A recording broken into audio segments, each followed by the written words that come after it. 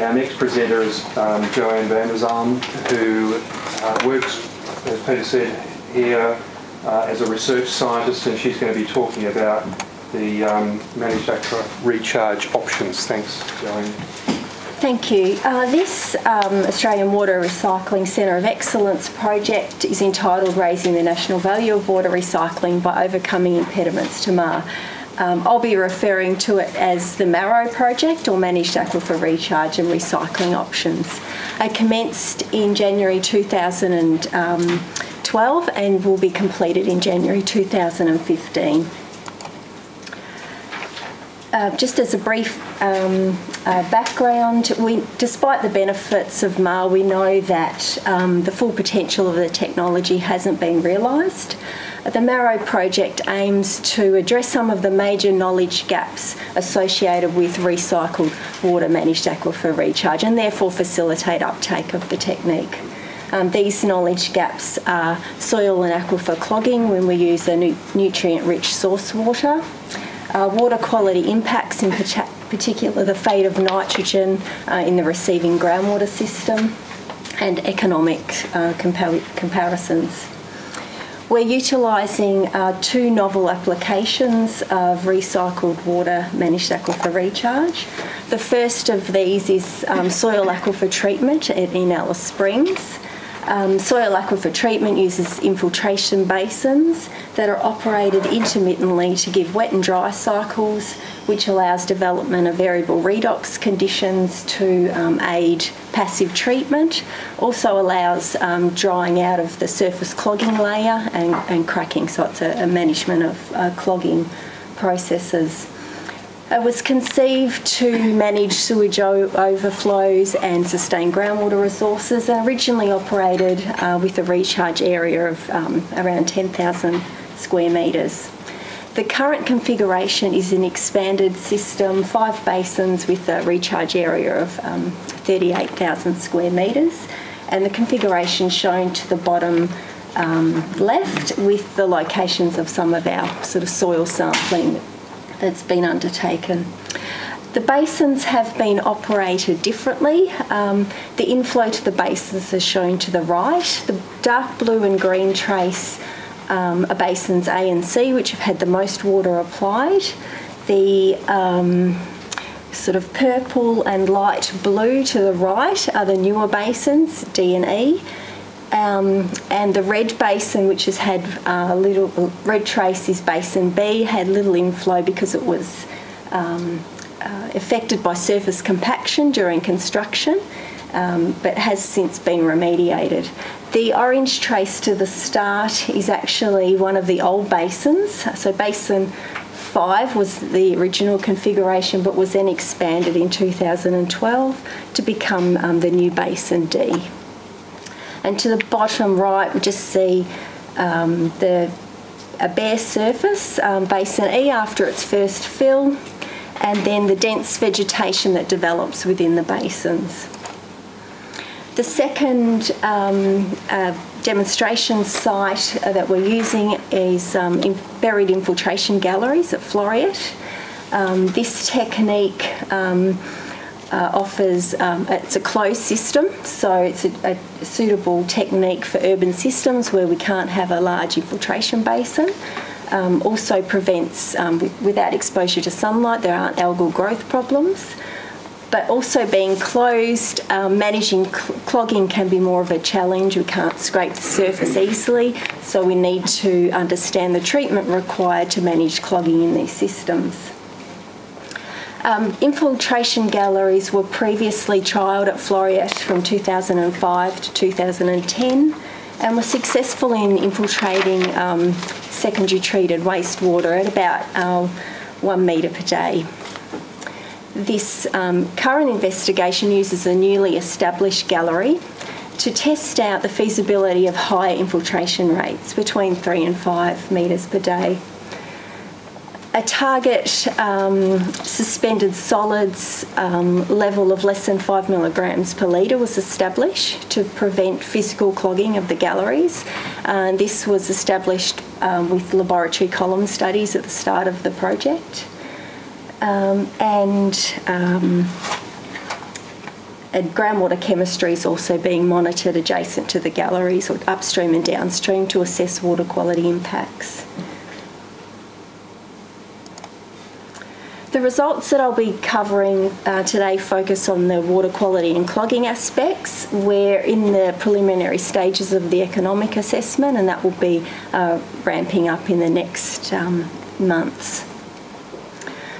The performance of the infiltration or SAP basins at Alice Springs has been extremely variable. We've had infiltration rates from around 50 millimetres today to over 500. And we can see that on this trace, the green trace represents infiltration in Basin A, the one that's had the most water applied. Ignoring the spikes, there's a general decline in infiltration rate. Also shown in red are the wetting times, which are maintained, well, on average around 3 days for mosquito control. And in the blue diamonds are drying times. The variable infiltration is influenced by heterogeneity in the sediments beneath the basins, in particular, the presence of fine-grained, low permeability sediments in the top 1 metre. But we also can see that it's influenced by operation of the basins, and the drying interval has impacted on infiltration rate. The very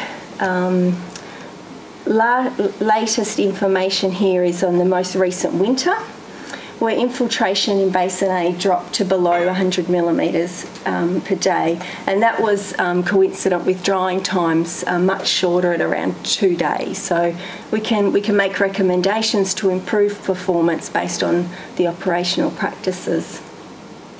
Chemistry of the soil profile has revealed inorganic and organic carbon and total nitrogen accumulation on the surface, which is consistent with a clogging layer, and scanning electron microscopy has confirmed the presence of inorganics and organics within samples of the Schmutzdecker, and we've sort of got that shown here. Toward the inflow points of the basins, there is an accumulation of algae from the source water. Also ongoing within this project is an assessment of the lability of the source water organic carbon to determine whether this is limiting the potential for denitrification within this system. So we've undertaken some measurements of biodegradable dissolved organic carbon up to 4.8 milligrams per litre, and representing about 50% of the dissolved organic carbon going into the system.